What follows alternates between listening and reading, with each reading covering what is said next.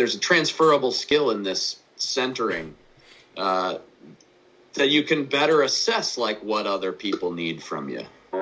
Interconnectedness of the breath to the centering to the gratitude, all that sort of. But you guys pointed it out here. It clearly correlates. They all basically walk hand in hand. Shit. But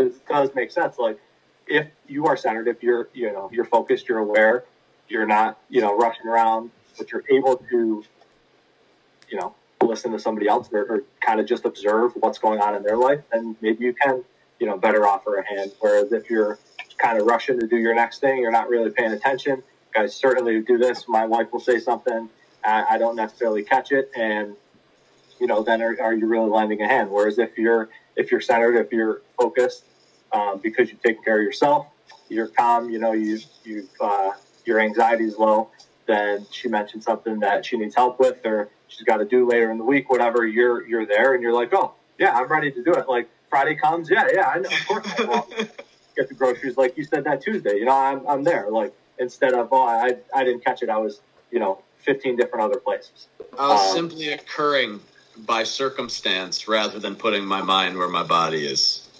Right. Yeah. And it really actually, like, now that you guys pointed, it doesn't take a lot of work. To be 100% doing this probably does, but if you think like big picture, it probably wouldn't take a lot of work. Like, for example, for me, so my wife works Saturdays, every Saturday. She has for 3 years. And so my daughter is 2.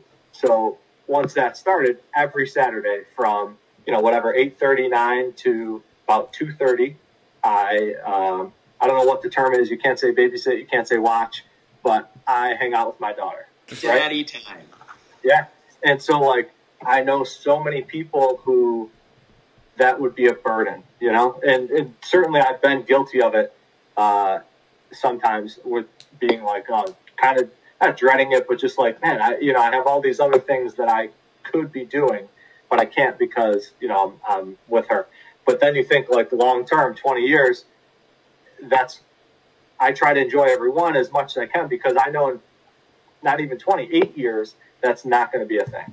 That's not going to be some time that we have together. It's not going to be a guaranteed every week kind of bonding experience. And so, like, you try to think, like Mike said, be grateful for it, stop and not get to that negative attitude and think, okay, this is like a once in a lifetime opportunity that you're going to get to spend with your 2-year-old child. Take them, to a park, whatever, walk around, watch them just run and laugh, like, rather than thinking, I could be watching college football or I could be sleeping in, like, stuff like that. So, because they're both accurate. Yeah. They're both accurate. You could be sleeping in watching college football, but also you are right here.